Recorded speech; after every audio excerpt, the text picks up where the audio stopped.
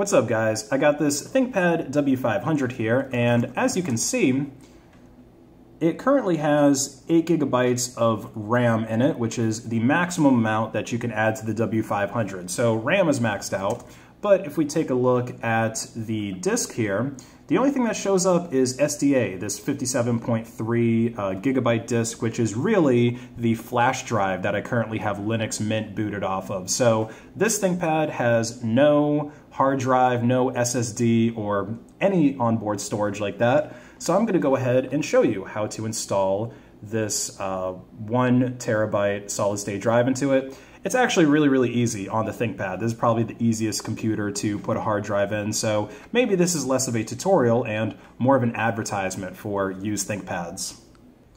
Alright, so go ahead and disconnect your ThinkPad from the charger and flip it over. And all that we have to do is just remove this one screw from the hard drive bay. So this is the hard drive bay here on the W500. It should be located on the right-hand side or left-hand side when it's flipped over. But if you're using a different model, you can usually identify the hard drive bay by this symbol. So it's like, I don't know, a little trash can or cylinder or something like that. So we just have to take out that one screw.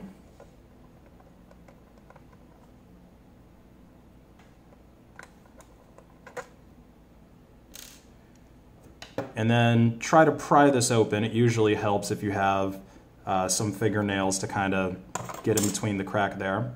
So this can go off to the side.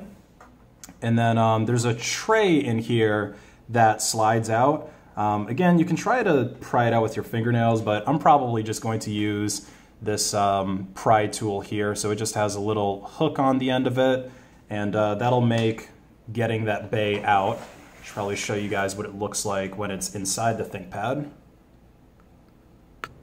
So that is what we're trying to get out. Actually, this one still has the ribbon intact, so if I can try to just get that out a bit.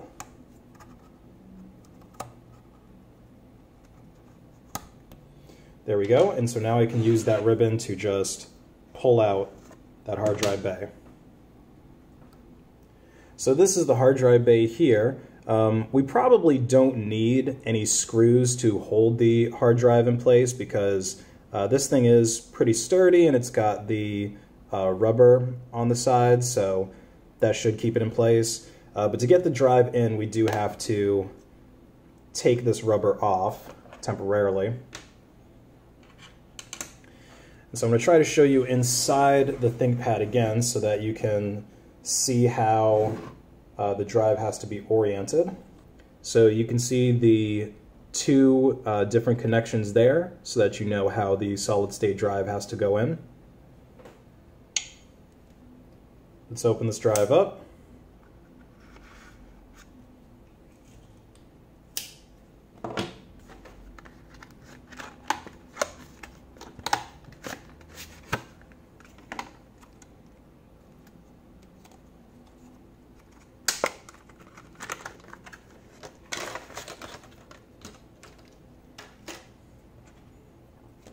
Okay, and so our drive is going to go in just like that. And look, you can see it is snug as a bug inside of that tray.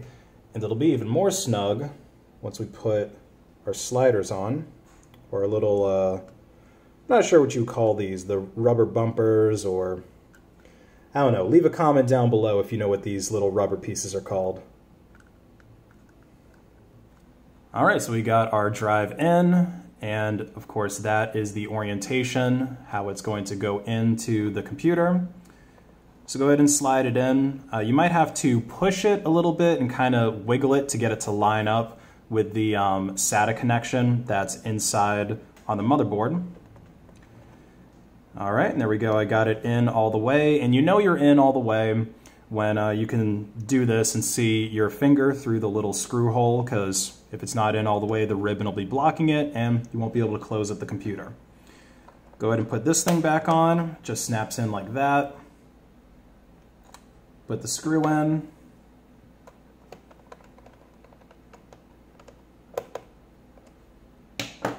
All right, and let's boot this bad boy and show you the drive.